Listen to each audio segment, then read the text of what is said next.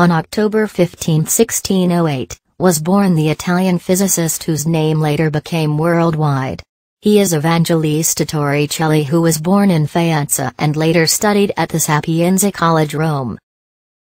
Evangelista Torricelli is the child of Gaspar Torricelli and Caterina Menjadi.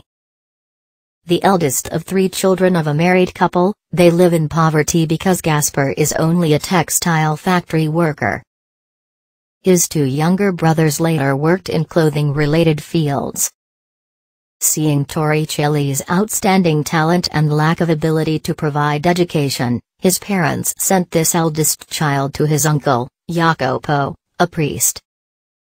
Torricelli entered the Jesuit school in 1624 and studied mathematics and philosophy for 2 years. It is not clear where Torricelli studied. When Torricelli was still studying at this school, his father died. His mother and his 2 younger siblings moved to Rome, and it was discovered that Torricelli would then live with them. After that, his mother died in Rome in 1641.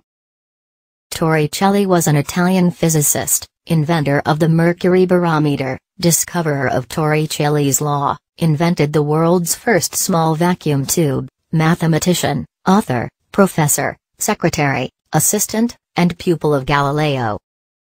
He died in Florence on October 25, 1647 at the age of 39 years. Evangelista Torricelli, when at the age of 22 he studied in Rome under Benedetto Castelli, the founder of hydraulics, a mathematician student of Galileo Galilei. Torricelli was Galileo's secretary for 3 months until Galileo's death in 1641. The story of Torricelli's meeting with Galileo is like the meeting between an admirer and a character he admires. At the age of 30 he read a book by Galileo and was amazed. He wrote to Galileo in 1632, but was only invited by Galileo 9 years later, after Galileo was impressed by Torricelli's writings on motion. At that time Galileo was old and blind. Torricelli was accepted as his secretary, and 3 months later Galileo died. Torricelli was appointed as Galileo's successor as a mathematician at the Istana Grand Duke Ferdinand II and as a professor of mathematics and the intersection of the 2 great scientists. In Florence a statue of Torricelli and Galileo was made. In 1643 Torricelli made an experiment which became known as the Torricelli experiment. This experiment he did based on the suggestions Galileo received before his death. For his experiments he used a small tube 1 meter long and mercury. He filled the tube with mercury to the brim and closed the hole with his finger. He turned the tube over and dipped the end into a vessel filled with mercury as well.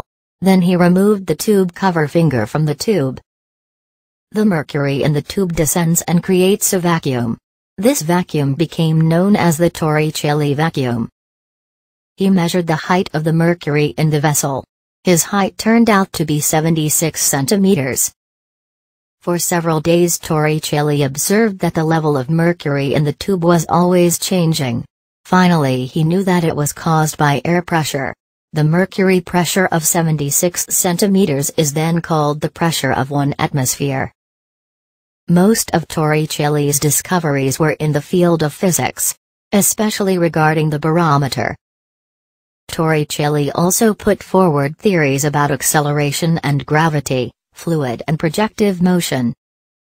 Fermat posed a problem to Torricelli to determine a point in the plane whose sum of distances to a point of one triangle is minimum. Torricelli's problem-solving was then published by one of his students, Viviani, in 1659. That point is known today as the center of the isogon of the triangle.